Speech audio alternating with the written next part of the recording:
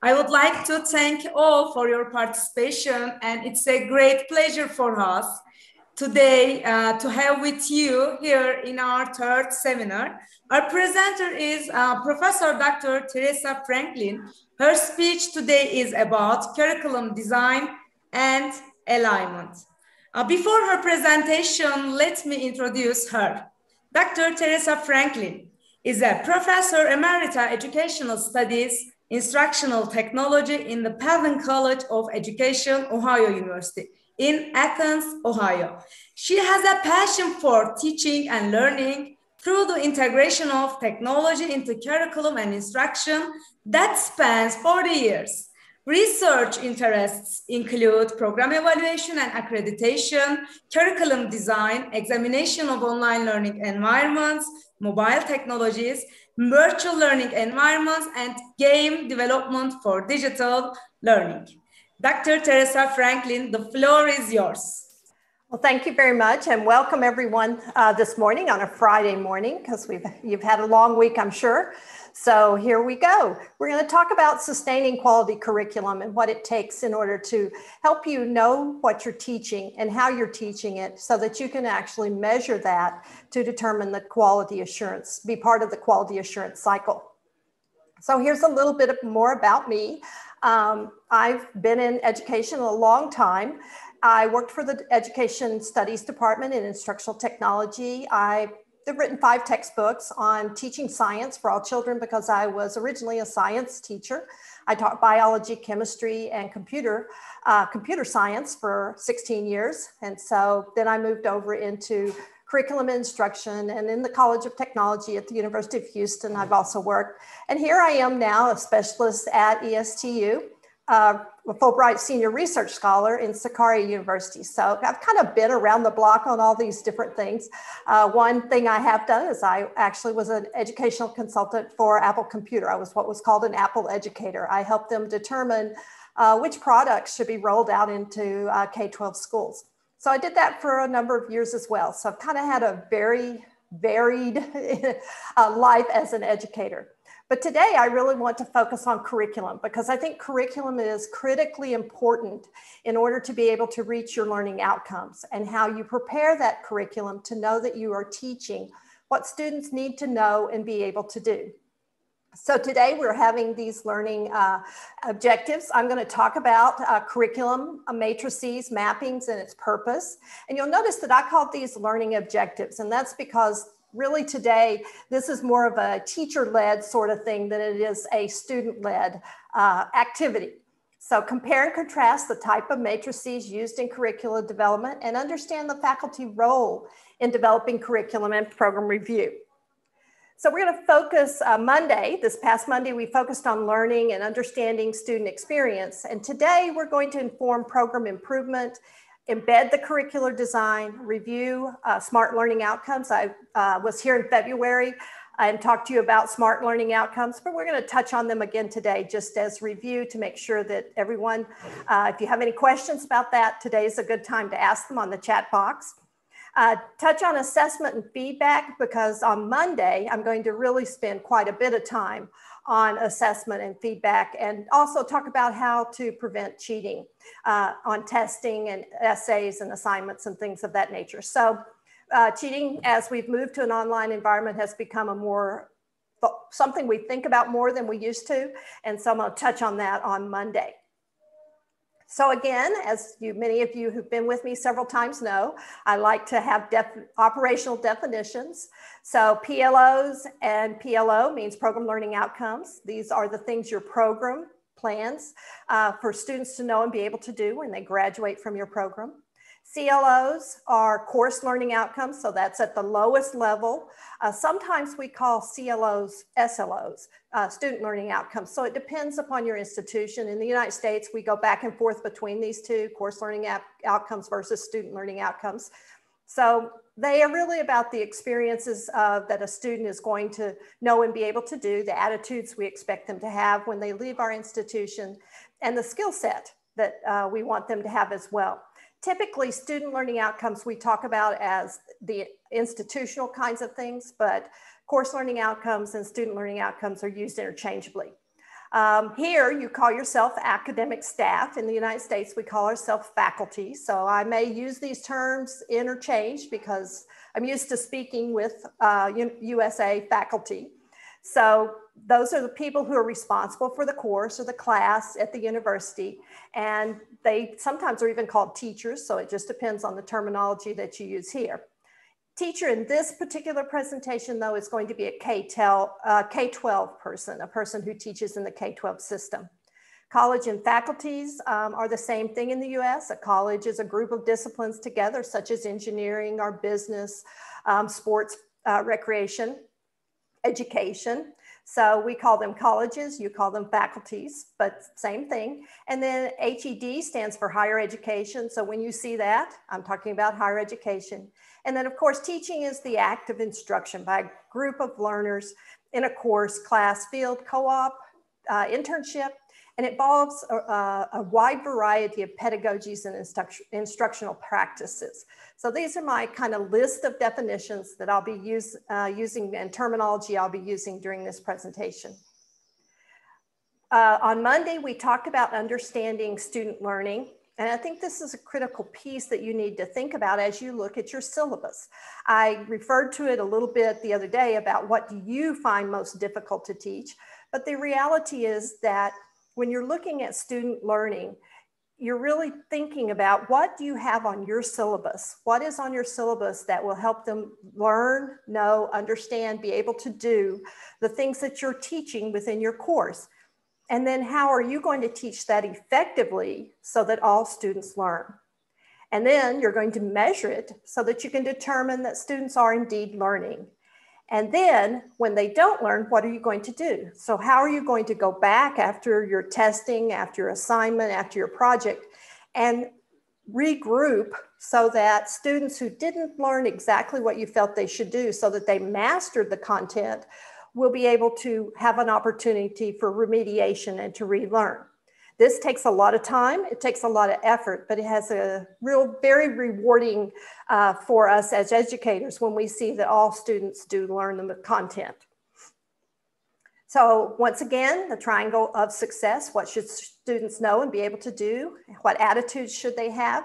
You'll notice that there's knowledge, skills, and attitudes as part of their learning cycle. And all of these on the skills side are part of our 21st century skills.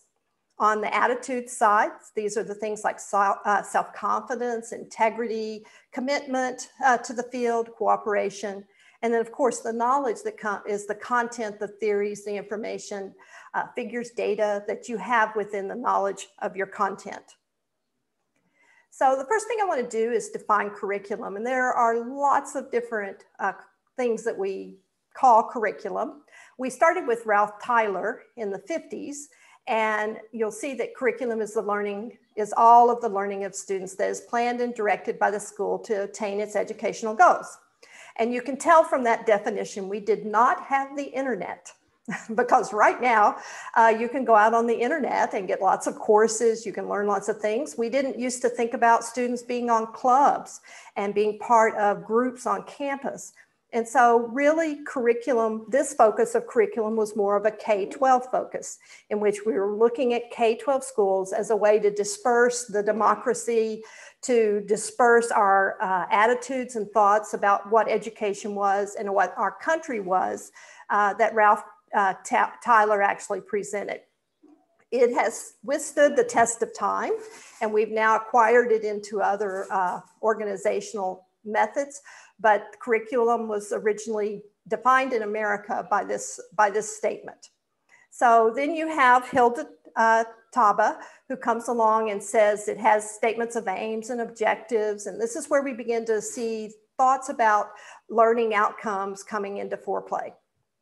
And then we have a group of standards. So here's our first mention of really looking at curriculum from a standards-based perspective in the United States. My favorite is this one. That's a little bit different color here. It says, by curriculum, I mean the outcomes that educators hope to achieve with their students. And I think that really kind of brings into focus the fact that there's a partnership between faculty, academic staff and their students, and that this partnership is how we come together and learn the things that need to be learned. So it's the outcomes that educators hope to achieve with their students.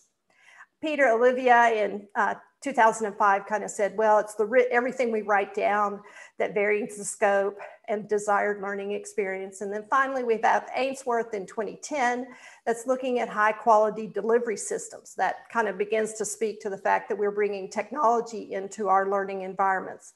So you'll see that curriculum has evolved as new methodologies, new technologies have come into play within organizations and within academics. So when I talk about curriculum, I say to people, you know, begin with the end in mind. And this is a philosophy that comes from Stephen Covey. And so you may want to look at this at some point in time. He has a whole series of things that talk about how to organize your life. But this one, begin with the end in mind, whether you're online or face-to-face. And this material that I'm presenting today actually works online or face-to-face. So let's talk about your academic setting here. You have a 14-week semester from what I've been told. You have to subtract really a week at the start of the year as students come in and out. You don't quite get off to the right start. Your classroom's not working. The technology in your class in the room may not be working. So you kind of lose a little time at the start of the semester. And then you lose a little time for midterm, because not only do you get remind students to study for the midterm, here's some things to think about. You have the midterm, and then hopefully, if you're looking at a cycle of learning, you are actually going back over some of the things that showed up on the test as not being well received by the students. Maybe they didn't understand exactly what you were talking about. Maybe there was terminology that needs to be revisited, but you're going to lose a little time at the midterm.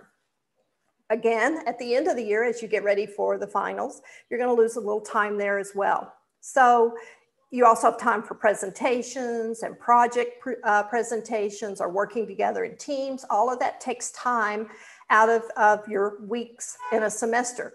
And so really what you have in a 14-week semester is really 10 weeks of 3 hours per week. So 30 hours to teach the things that students should know and be able to do at the end of your course.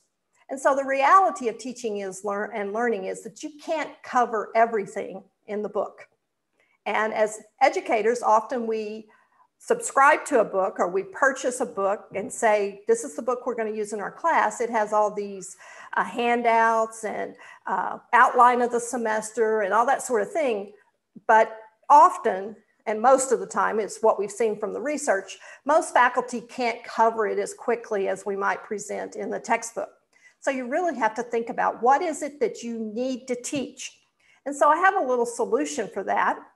These knowledge, skills, and attitudes that you need in order to teach in your class. And it's called the 40-40-40 rule of backward design. So starting with the end in mind. The first thing is you identify your desired results. What is it exactly you want them to know and be able to do? Determine what your evidence is going to be that they can demonstrate that learning. And then you plan the learning experience and the instruction. So you're starting really with the results. What is it students know and be able to do? What kind of evidence will you accept that they have mastered it? And then you plan the learning experiences. And most of the time we do it the other way. We plan the learning experiences. We say, oh, here's what they're going to learn from that. And then I'll give a test.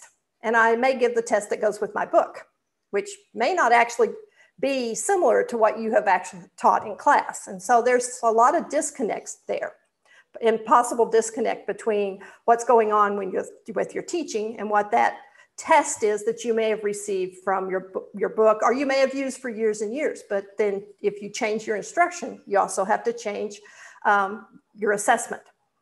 So I've divided it into what I call the 40-40 rule. The first is, what should every student know when leaving your program or course? They should be able to tell you this information. It's worth being familiar with. They should be able to kind of describe it. It fits with the question as the low priority content. So these 40% is low priority content, or 40, they should be able to tell you this in 40 days. So over 40 days, if you go out on the street and you see your students, you say to them, you ask them a question, they should be able to tell you about that from information they learned in your class. The second one is what knowledge and skills should they master? So this is things they need to be able to demonstrate when they leave. That is the facts, the concepts, principles, processes, strategies, methods. So if you're teaching a science lab and you have lab techniques that they need to be able to demonstrate, they should be able to maintain that knowledge for 40 months. Okay, so that's almost 4 years. So in 4 years, if you met that student again and said, can you do this lab technique? They should be able to do it. And then 40 years, these are what we call enduring understandings. These are big ideas and important understandings that students need to retain throughout the life of their working time. And so these big ideas are the enduring understanding.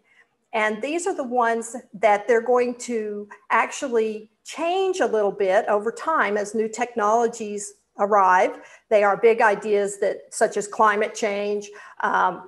We know about the universe, how the universe occurred, those kinds of things. These are what we call enduring understandings. And so when you think about your material that you're developing for your class, you need to think about it in this 40-40-40 rule. That is, what are the things they need to kind of know for 40 days?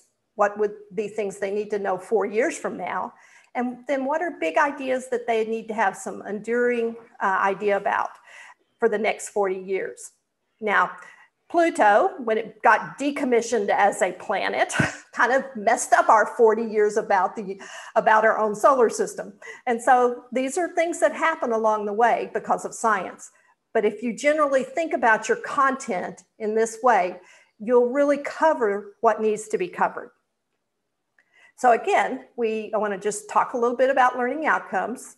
They are specific, measurable statements of what graduating and exiting students should know and be able to do or value after completing the program.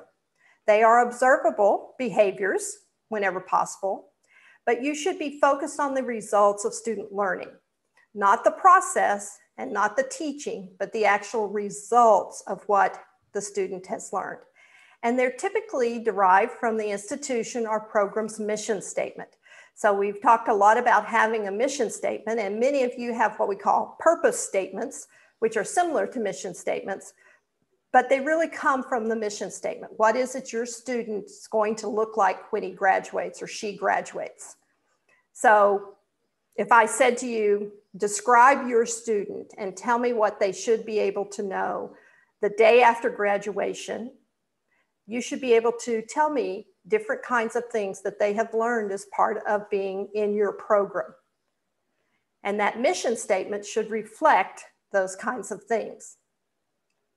Now, the most common method of academic learning outcomes used in the United States is something called SMART.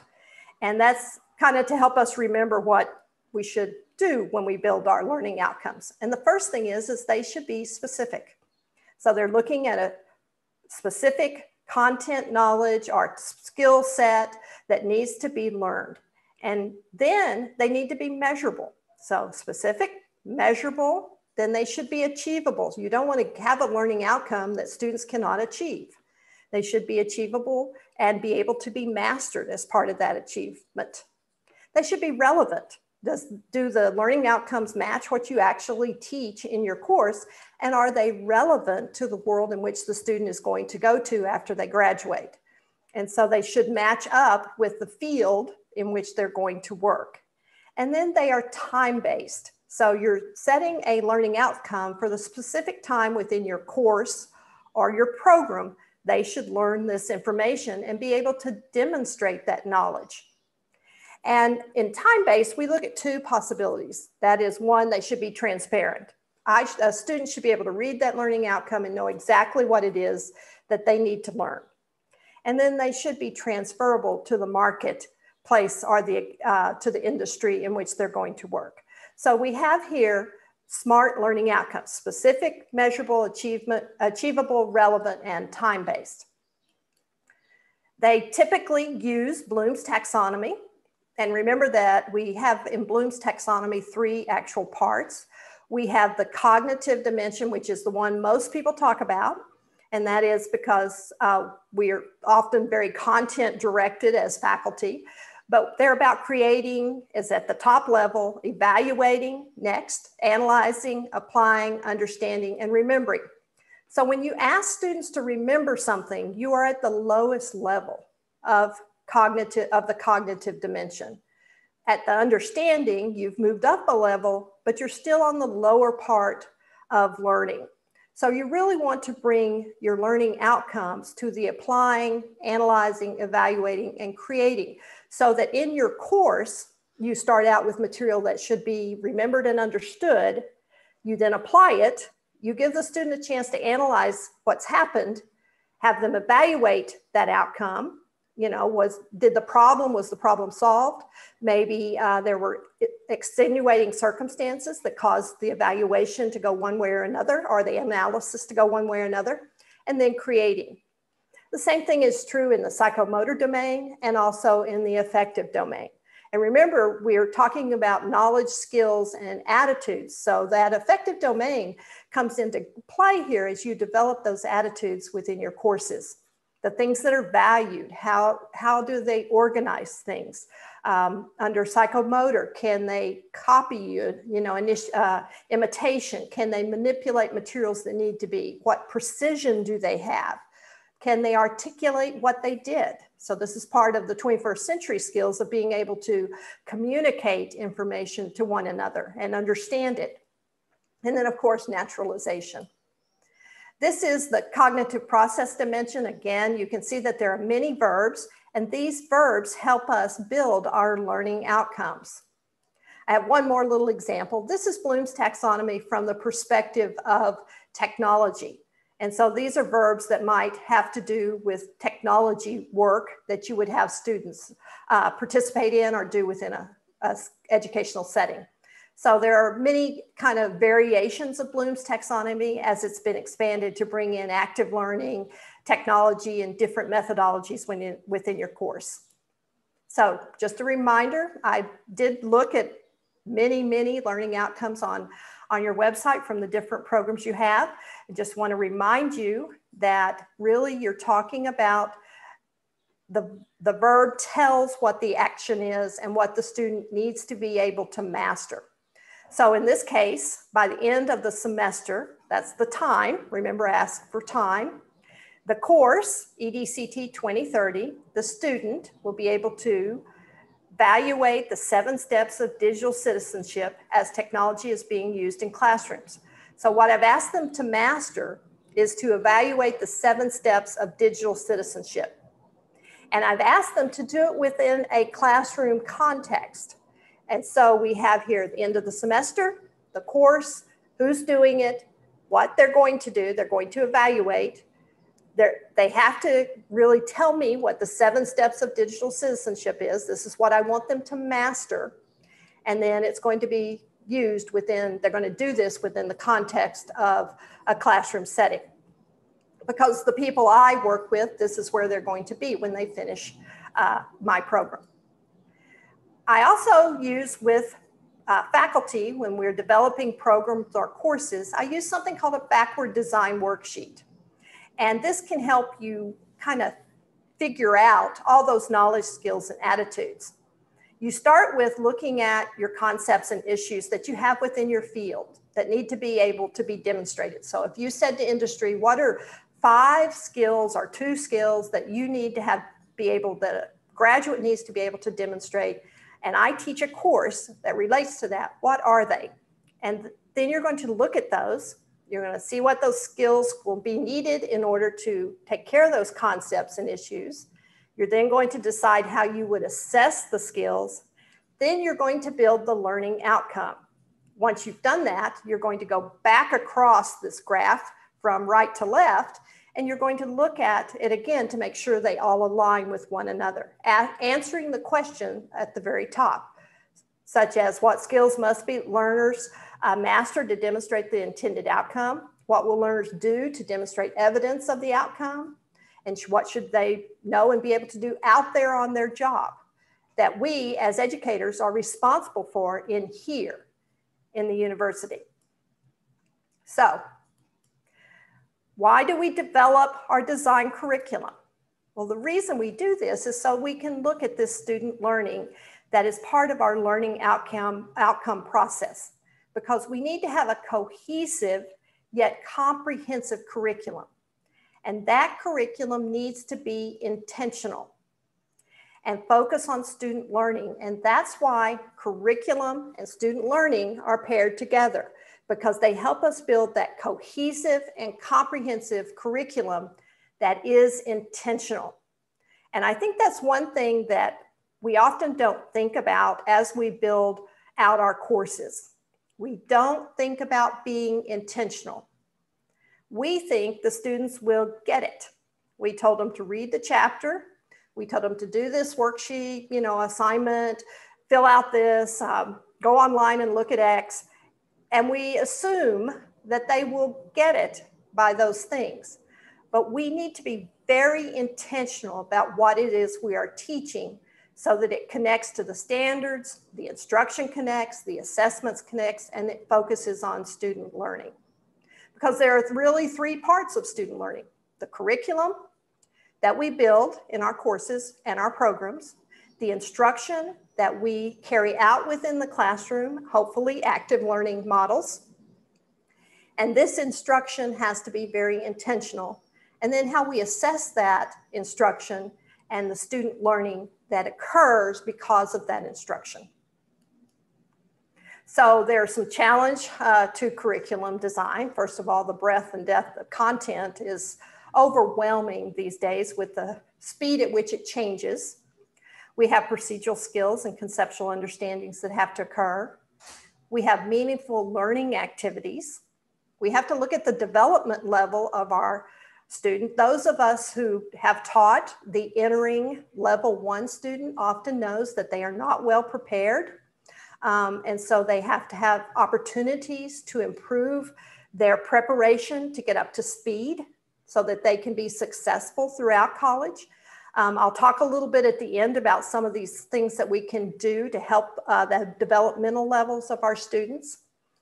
They may not be ready for college. There are many situations in which we have first-year students coming into our universities. Their parents have never been to college. Their grandparents haven't been to college.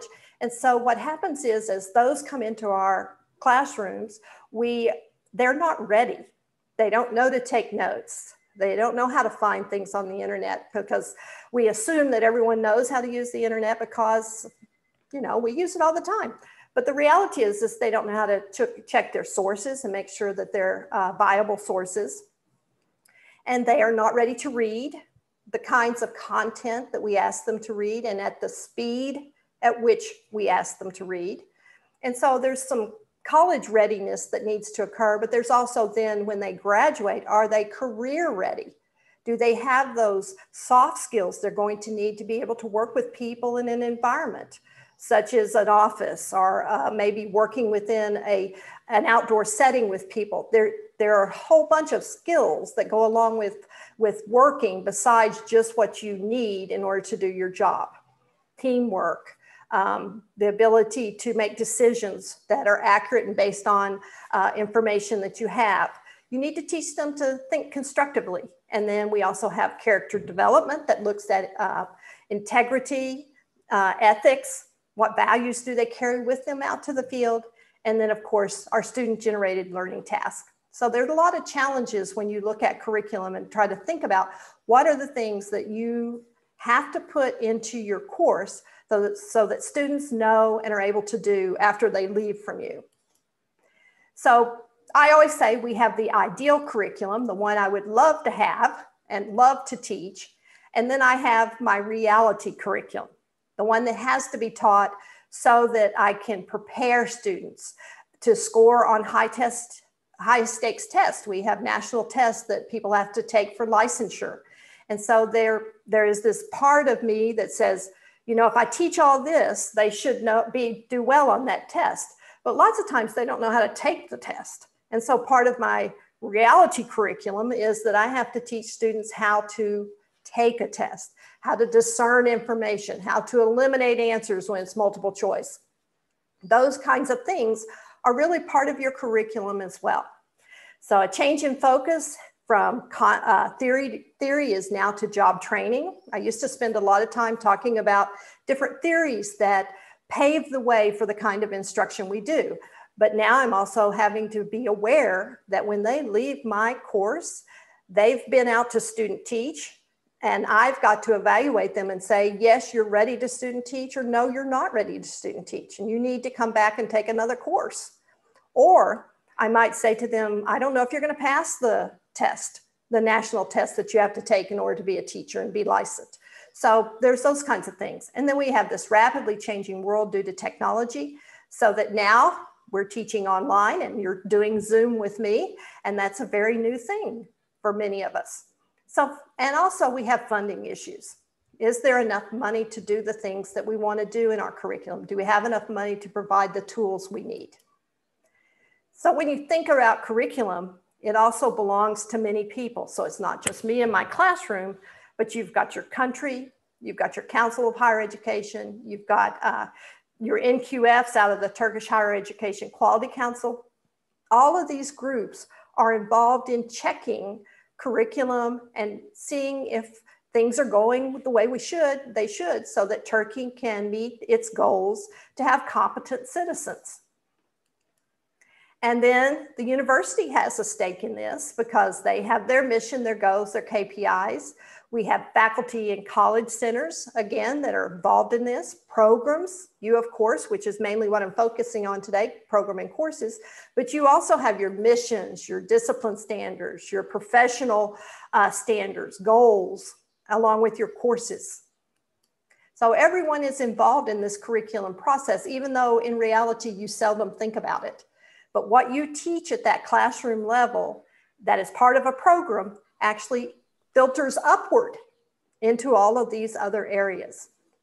So I have a definition here that comes from Hargraves and Shirley in 2009, and they have spent a lot of time looking at what they call rigorous curriculum. And they say that a rigorous curriculum prepares students for the 21st century skills, knowledge, and attitudes that drive economies, innovation, creativity, teamwork, problem solving, flexibility, adaptability, and commitment to continuous learning. And so when I think about my curriculum, and when you think about your curriculum, remember these things. You're trying to do things that will help students become more creative. They'll learn to work as team members, problem solving, flexibility, adaptability, and lifelong learning, because they're probably going to change their job over time. So curriculum has these components. You have specific program goals, which are standards from the field, and then you have specific courses that have student learning outcomes. Typically, the easiest way, even though it seems hard, I know, the easiest way to build a good curriculum within a program is to employ a curriculum map. Because a curriculum map tells you about the vertical cohesion, that is, are the courses in sequence? That is, the students are getting the knowledge they need before they take each course. So up here, beginning knowledge, and as you move through, the content becomes more diverse and also more difficult. And so you have what we call a scope and sequence. That is, you have a vertical cohesion. Then you have a horizontal cohesion. That is, as students move through these courses, are the learning outcomes working with one another so that you meet all your program learning outcomes. You have to identify academic vocabulary.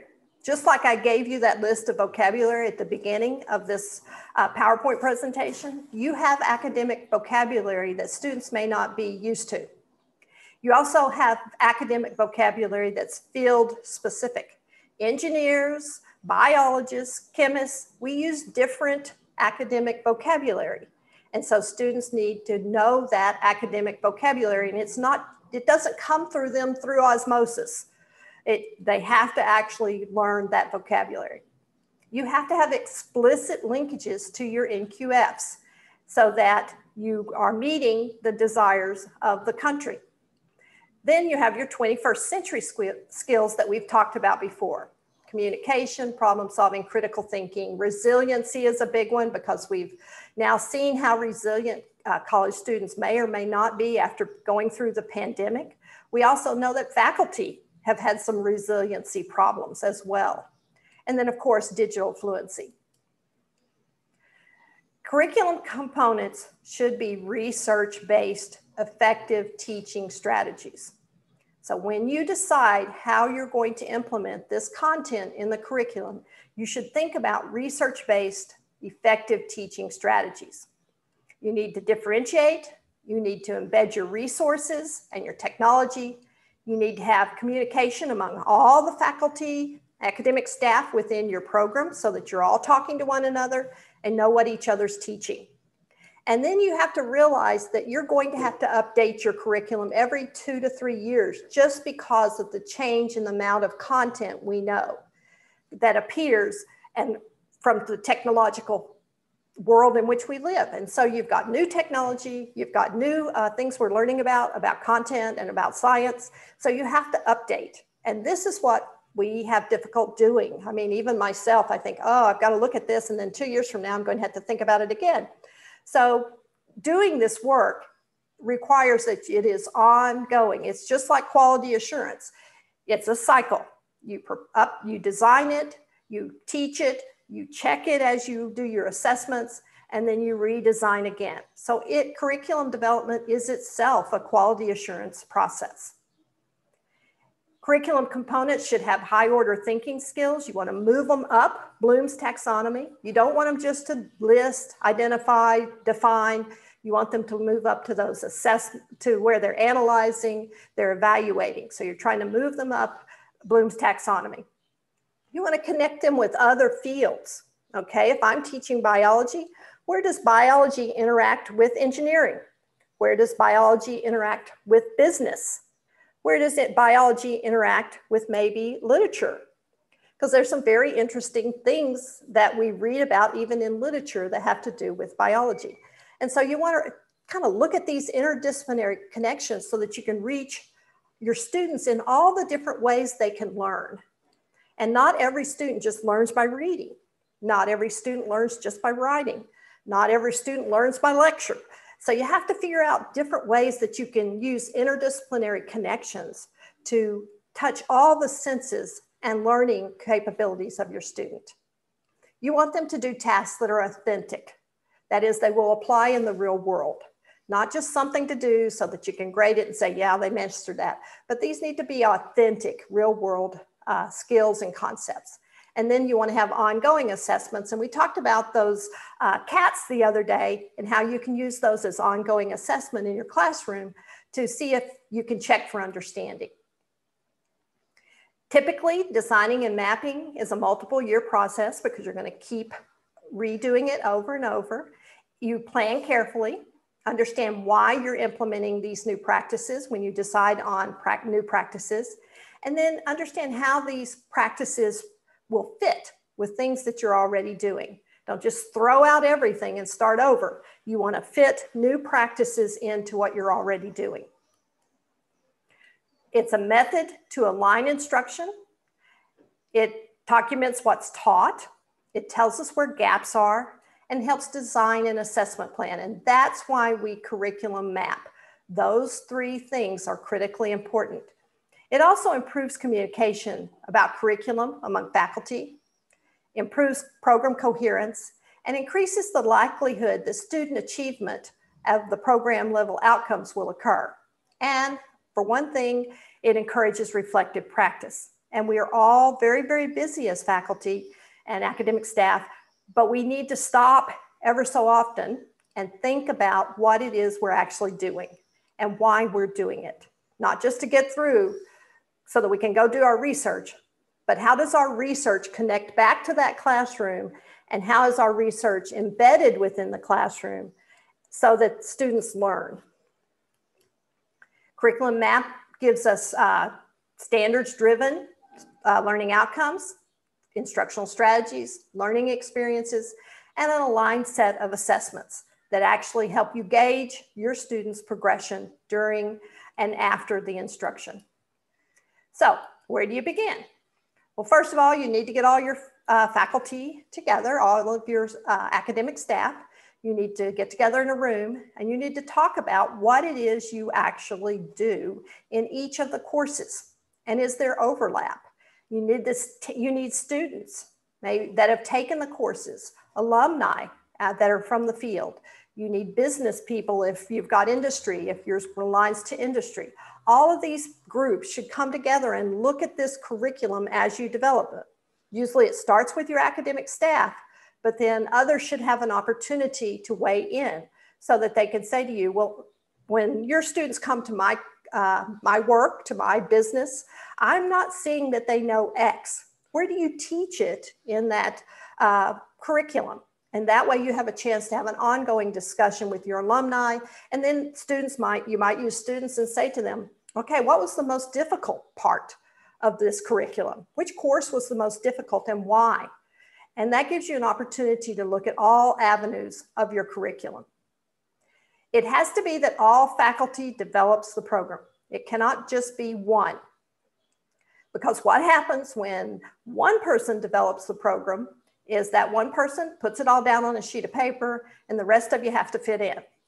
Or you do your own thing and you don't have a cohesive program. So one of the things you want to look at is your national standards, your standards of good and best practice in the field, skills that have to be known, competencies that you expect and the industry will expect, essential questions or trends. You need to be teaching what's happening out in the future of this industry as well. Resources that are needed, big ideas that are in the field but not yet explained maybe. And then experiential learning opportunities. There should be some opportunity for internships, clinics, or some kind of shadowing of people within the industry during the time of the 4 years that an undergraduate is in the institution. Don't forget to collect data. Data should also drive how you decide how your program will become. You should have student feedback on course evaluation, staff discussions with part-time academic staff. So if you have what we call non-contingent faculty are not in tenure lines, they just come and teach a course and leave, you need to talk to them. What are they seeing? Because for one thing, they don't see the students all the time. And so they can tell you some things about the students that you may not know. Staff discussions on program meetings, alumni working in the field, alumni that left the field. They didn't just stay in the field. They decided, don't like this field. Here's why. Businesses that hire your graduates. And then of course you have government regulations and Ministry of Labor and Social Security information. So what's happening in the labor department? Again, you're going to use all your different NQFs. You're going to look at your university mission, vision, and goals because you have learning outcomes for the students on campus that are part of the university's goal to reach competent citizens, determine program mission, program learning outcome, and then the strategies of how you're going to reach there. And it's all about what are students supposed to know, be able to do, and the attitudes that they should have when they graduate.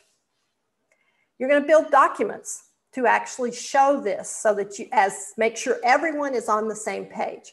So you have your program of study that shows the order in which courses should be taken, your program learning outcomes to your courses, PLO and course year leveling. This is what we call the vertical cohesion. Assessment matrix, what assessments and which courses. Instructional matrix, what types of instruction occurring. And where is experiential learning occurring and who's responsible for it and how do you assess it? So these are what we call the documents that surround a curriculum. I'm going to share a few of these with you. You've seen some of them before, but this is what we call a planning tool that we use. So this is a course on human relations and communications. So first of all, here's the course. Here's week 1. Here's the topics I'm going to cover in week 1. Here are the university and program learning outcomes that week 1 is going to attend to.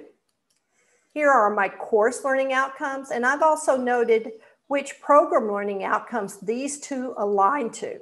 And you'll notice they are using Bloom's taxonomy. In each one of these, under the university and program learning outcomes, you're assessing and evaluating. In the course learning outcomes, you're distinguishing, you're describing internal and external political forces. Then here's the assignment with the assessment. And you'll notice that in this particular case, we're talking about open and closed systems in politics that impact universities and K-12 schools. We're going to use a rubric and actually go out and check an institution to ask them questions that would help us determine if they're an open system or are they more closed system within what we call the academy. And then we're going to do an environmental scan memo, and we're going to use a rubric to cover that. This helps us look as we talk to one another and are planning the program every year and reviewing what we did, getting ready for accreditation because we're an accredited program. And so we use this to help us see what everyone's doing. What this does, as we look at all of our courses, is we realize that sometimes we're all teaching the same thing and we're just teaching it the same thing all the time. And that was actually a statement that occurred from one of our students. They said, well, I took this and you talked about it here. And then the next year I took it and you talked about it here. And our question was, were we reinforcing it? And they said, no, it was the same exact content. So you have to kind of think about your progression across the 4 years that a student is there in your program and how your content progresses as well. You shouldn't just be teaching the same thing again. You will reinforce that content by bumping it up a little bit and talking about the next level, calling on that previous knowledge that they got in the course before. So it's about thinking about what did they learn in course number 1? How can I reinforce it in course number 2 by using their prior knowledge of course 1?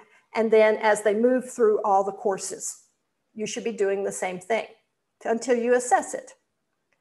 Now this one is a map of program learning outcomes with courses.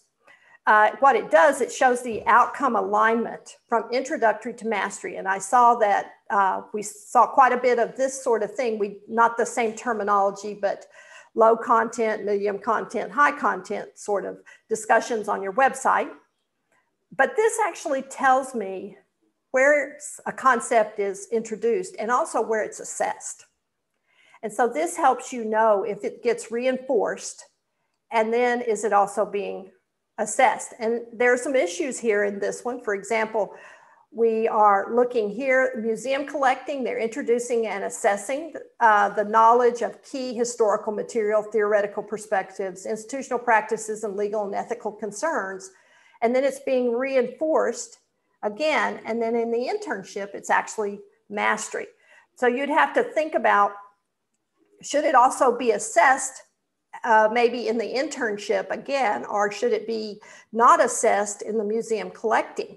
So you have to think about these things as you look across this to see where things are reinforced, where they're introduced, and where they're mastered and reinforced. The next one is a map of program learning outcomes showing courses outcomes and alignment to assignments. So across this, I can look at the courses at the top, the program learning outcomes down the side, and I can see that for disciplinary knowledge base models and theories, it's mostly exam questions.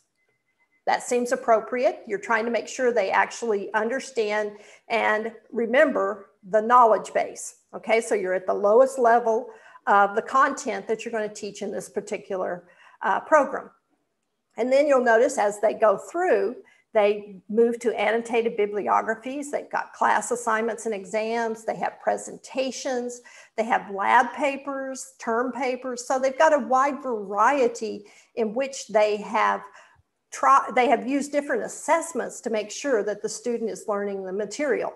And you'll notice that, you'll notice at the end, they have a capstone, which is a portfolio in which they must demonstrate each one of these learning outcomes. So they have to show a paper. They might show a project that they did and pictures of them being on the project working. They may show them working as a team, but this portfolio at the end of their program is going to actually capture and document that they have learned this content. We have found in the US that portfolios are really a great way for students to demonstrate what they know and are able to do. They are difficult to grade, I will tell you. They take a long time to grade. I can tell you that too. But I find that when I look at them, I actually can see what the student knows and is able to do. So I have to say that I really like portfolios because they demonstrate exactly what the student has done. And when you read their self-reflection on each part of their student learning outcomes, you have an opportunity to say to yourself as the faculty member, wow, they got that. Look, they even exceeded what I thought they were going to learn on that topic. And then you'll have other places where you'll go, wow, he really missed the boat on this, or she really missed the boat on that. And so portfolios are a great way to really look at learning outcomes for your program. There are lots of pieces of software that students can use. We actually have them. We have some programs where they build within a piece of software. We have other programs where they use a free software that's online. We have some that we have purchased software. We have some where they build web pages. And those web pages tell us and show us what they know and are able to do. And they have to write a reflection. I met this learning outcome by doing X, and here is what I learned. And so they have to do a reflection piece. It's stressful for them. It makes them have to go back and think about their 4 years or 2 years. We do this in our master programs as well. But I really see a lot of deepening of the learning because over the 4 years, they're going back and revisiting from time to time. So what about assessment? Well, assessment really is about improving. So it's feedback to determine how the academic program can be improved. It informs faculty members of and staffs and decision makers about the growth of students. It demonstrates and creates evidence to students, faculty, staff, and the outside community that you're doing what you say you're doing. And it really supports campus decision-making and program review or accreditation as you look at continuous improvement. So assessment has these 4 characteristics. So of course, you're going to identify the student learning outcomes.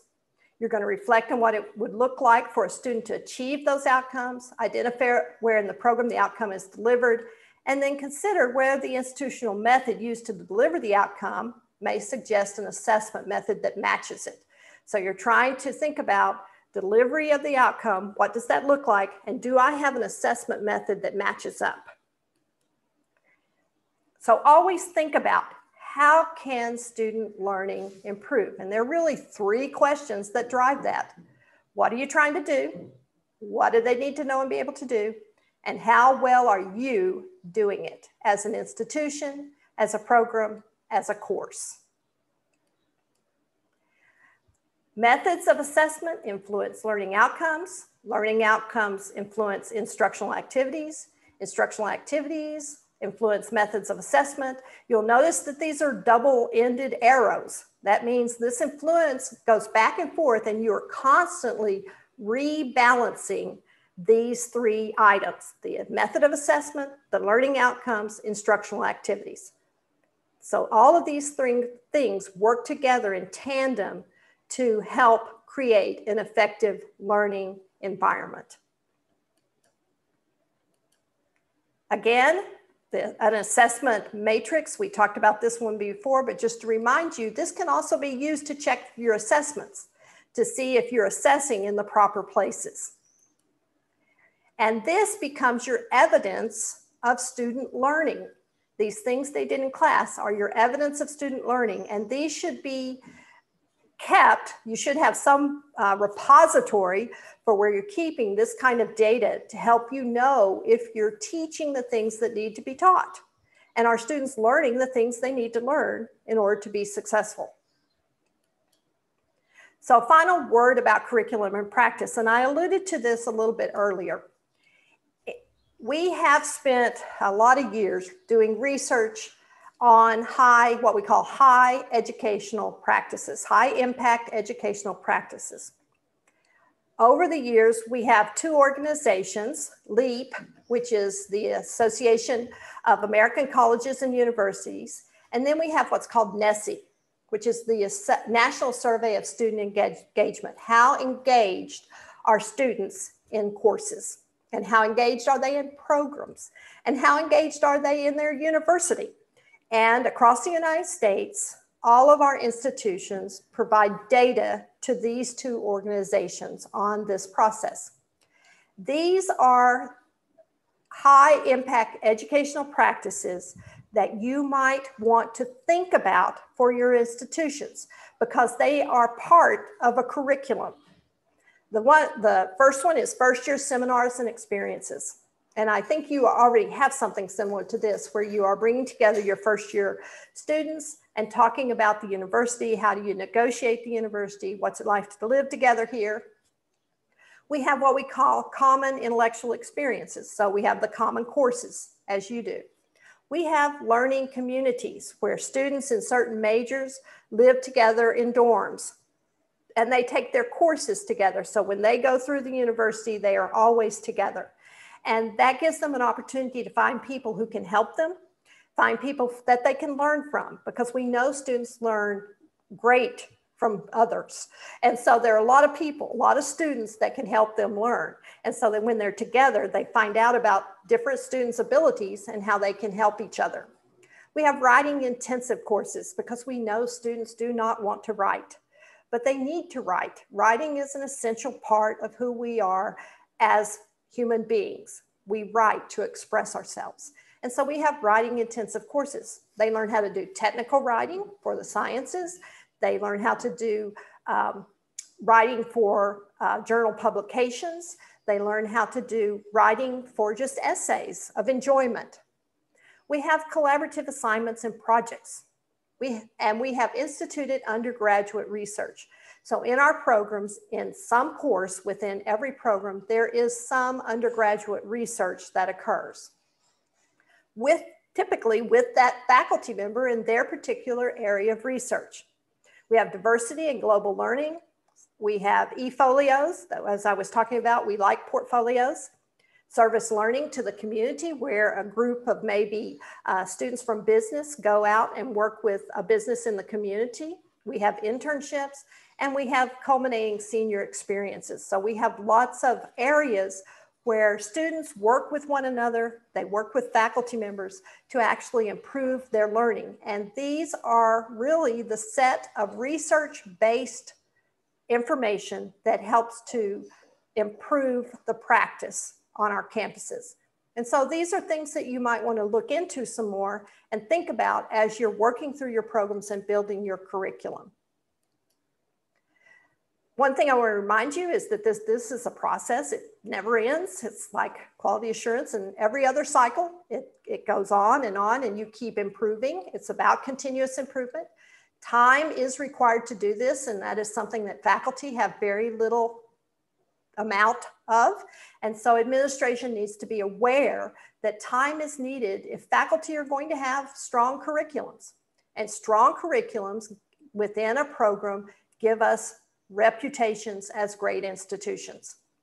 It works best if a team is diverse. So you may even bring faculty from another area of campus to kind of talk to you as you're building your program, to get their opinions, to get them to think about these things. That helps us think about that interdisciplinary work that we can do.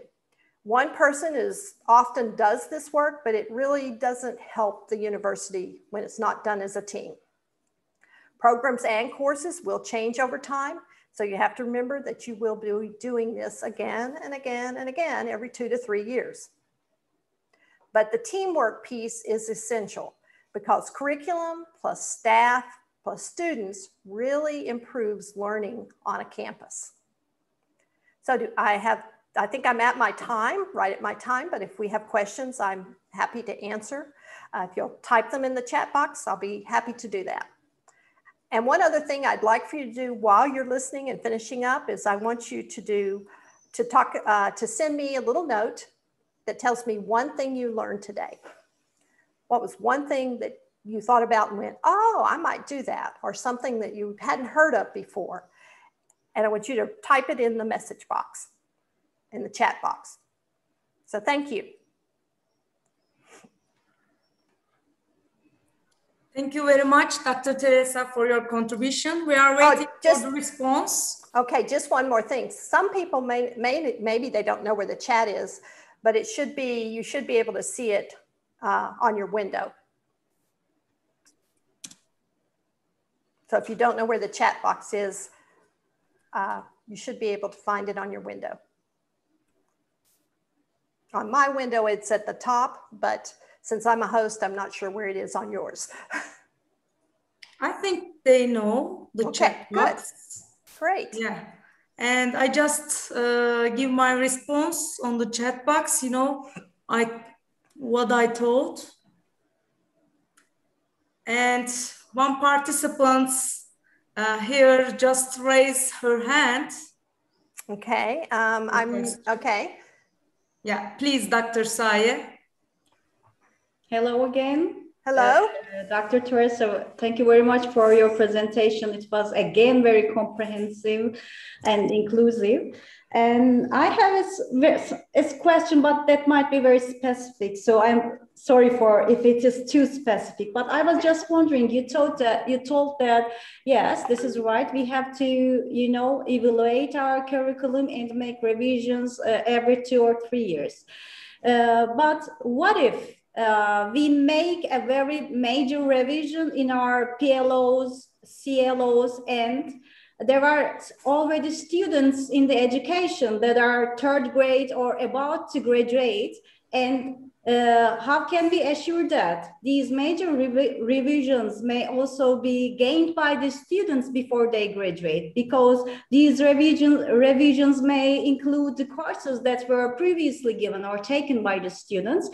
Should there be specific efforts to assure that these students about to graduate can also get these new skills or, you know, knowledge or other things? Yes, if you change your curriculum significantly, okay, that is, you bring in new content that maybe should have been taught in level 2 or year 2, but the people who are now going to graduate need to get that information as well, then you're going to have to think about how you can get that information to them. What you might do is do a seminar to help them, a seminar that is maybe outside the courses, but actually attends to that learning outcome. You might also talk with people who are teaching at level 3 and 4, your other faculty and staff members, and ask them, is there a place where we can take that content that needs to be learned and link it to what you're doing as well, so that they see the two in tandem. It's not just something that's thrown into the class, but that actually has a reason for being there. And you may have to have time, you know, where you're going to bring that into the course. But if you make a significant change where you're actually changing content significantly from year 2, that also needs to be known at year 4, you're going to have to figure out a way to do that. And typically we do it as independent seminars where students will come in for an hour, maybe for a lab session or a 2-hour lab session where they meet and do these activities because we've changed the way we're actually straining for DNA or something like that. So you've got to figure out, yes, how you're going to weave those in. And often we just say to students, we're in the process of working on the curriculum. We're updating the curriculum. This is something we found that we believe industry is going to expect that you know. And we're offering this seminar at this time for you to have the opportunity to interact with this new content. Now, in the US, when students hear that industry wants that skill or that content, they show up. I don't know how it is here, but that is because they want to be sure that they can compete for a job. The competition is very stiff in the US for jobs. And so they want to be able to have that content information. And I hope that answered the question. Yeah, thank you very much. I think this is the point we are always missing, because of course there are some improvements in the curriculum, but there are also students about to graduate and they are just graduating away and they don't get the new skills or the information. That's what we really ignore, I guess. And if it's okay, I would like to ask another question. Sure. Okay, yeah, again, and thanks. It was a very comprehensive presentation and inclusive as well. But I'm still wondering if there are any specific or critical issues to take into account when it comes to curriculum design for especially graduate programs. For graduate programs, you need to be very sure that they are really organized around research. In our particular, because that, unless they are a skill-based, I guess I have to clarify that a little bit. In my particular field, our graduates that are in the master's level are actually what we call master's teachers, and they're going into K-12. As master teachers they're going to be administrators in K-12. And then I have another group that are what we call the researchers, and this research track, and they're going to be researchers. And so you have to be sure that what you're doing at the graduate level, the curriculum is, one, flexible enough if they are researching to allow for them to have their own research and not just do your research. But at the same time, your research should actually inform them of what's going on in the field and areas in which they might become researchers. So that's kind of the research track. And there should be lots of seminars. We have lots of guest speakers that come in and talk to our graduates about what's going on in this particular type of research. Here's the most methods that are commonly used and that sort of thing. So we have a lot of guest speakers who come in and actually share what they're doing out in the real world. And sometimes they take on some of our graduate students as interns, and therefore they get that connection or networking. So part of our graduate program is not just the content, but also the networking to help them get into these different fields. Now, for those people in the other track that are actually going into administration work in our K-12 schools, we have them do shadowing in the field.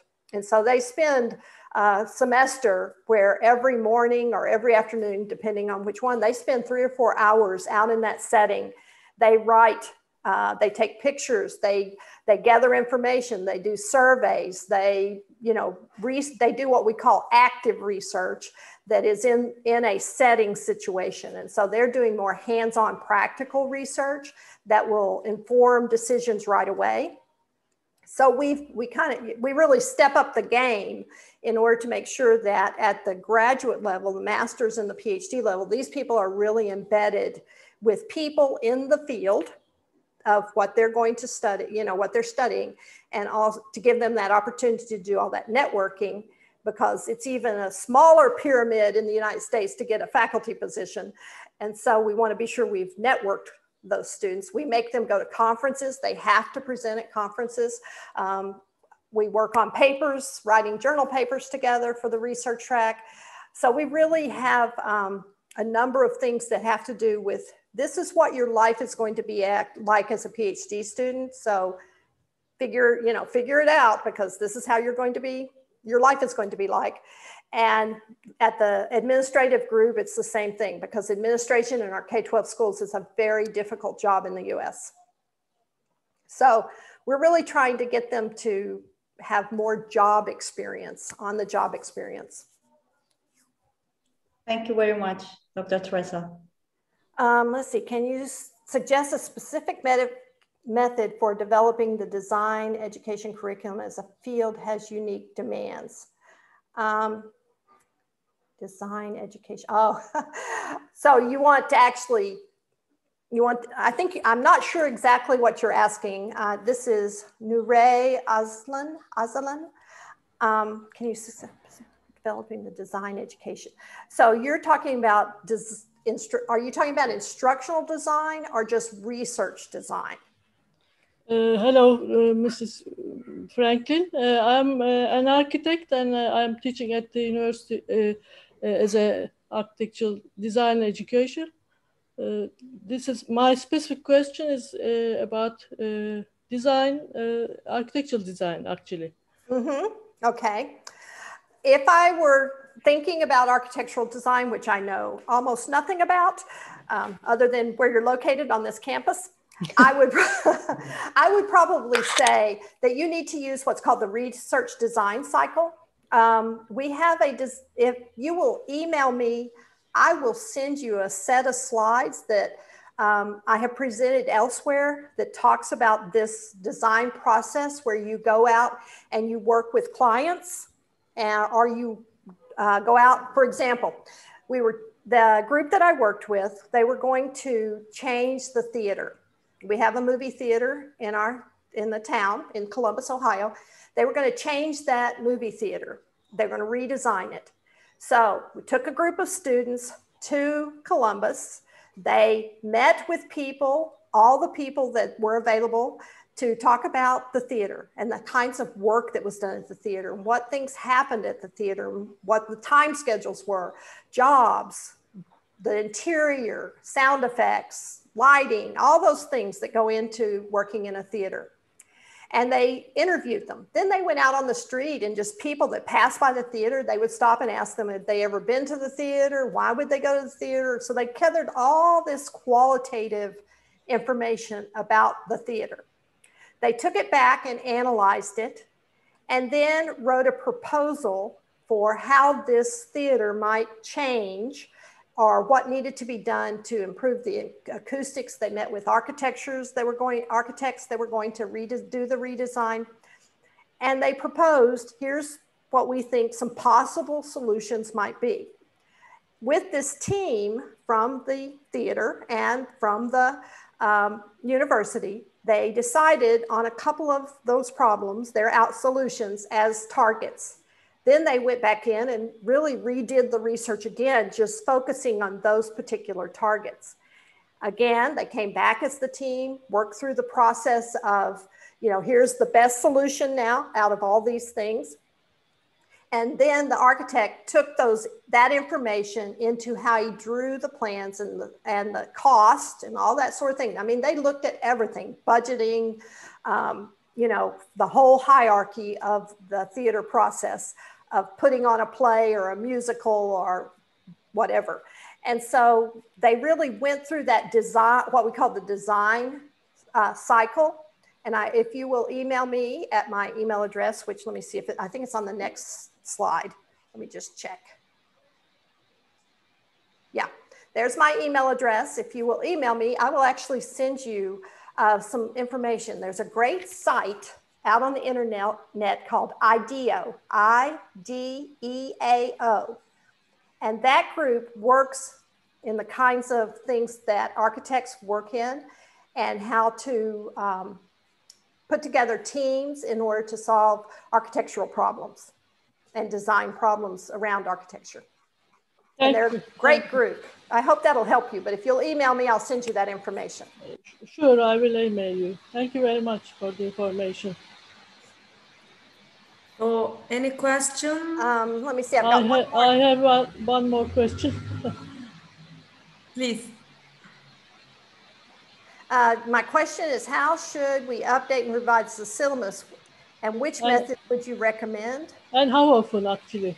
I actually think the syllabus has to be looked at every single time you teach the course. I don't think you can just take a syllabus and put it out there and use it again semester after semester after semester. I think you have to see what is going on in the world so you can pull in those real world activities, those things that are going on. I mean, there are some things that are enduring. Remember, I told you there's those 40, 40, 40, where at the last 40, those are things that last 40 years. There are some enduring concepts. But in reality, life moves on and the world moves on. And so you need to be looking at what's going on in the world to see how it can connect to your class that semester. And for that reason, I think you need to relook at your learning outcomes. Did you teach what you thought you were going to teach? Did the students learn what you thought they were going to learn in your course? How did that connect to the real world? And then, if those things didn't happen, how can you redefine those and rewrite those learning outcomes and assess them so that you can be sure that you are teaching what you hope the students will learn, and that they will know and do those things and be able to demonstrate them, and that in the end, they will actually fit with the next course that they're probably going to take and then work in the real world. I think lots of times we don't look at our syllabi to teach what is also connecting also to what's going on in the real world now. For example, you're in architecture. I saw a really interesting thing yesterday online about the fact that in Arizona, which is hot and dry, that they're having a huge crisis because they do not have enough electricity all the time. They're having some blackouts and things because their homes, they're using so much electricity to cool their homes. And this architect is in the process of now redesigning homes in Arizona so that they're what they call a passive house, and they won't need as much electricity. That's really important to those people in that area. And that's going to eventually, with climate change, be really important to all of us, this passive home design. And so I think you need to connect, with what's going on in the world and where is it happening around the world, because we get tunnel vision. And I find myself doing the same thing. We get tunnel vision on just what we're teaching. And there's this whole other space out here where all kinds of stuff's going on that we need to know about and tell our students about and help them learn about. Remember, we want them to be lifelong learners. Yes, yes. Thank you. Thank you very much. Thank you. I think no more question. I didn't. Thank you for all your comments and the things that you thought you feel like you learned or had discovered in this process. I love the little comments. They're wonderful. Thank you so much. I appreciate it very much. Thank you. Okay. Thank you very much for all your participation. And we would like to see you in our last seminar.